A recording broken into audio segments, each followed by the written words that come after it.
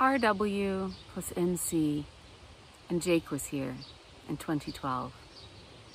Weathered scratches attest to some insistence on recognition, the claiming of identity, incantation of permanence on the impermanent by the ephemeral.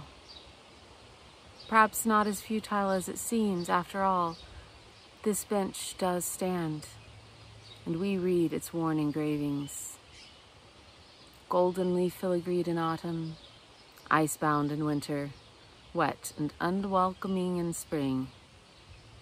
In the strange, sick summer of 2020, a bench became a chapel, a hallowed space made sacred by the profane feet that stumbled here, their hands all prayers and their hearts all broken.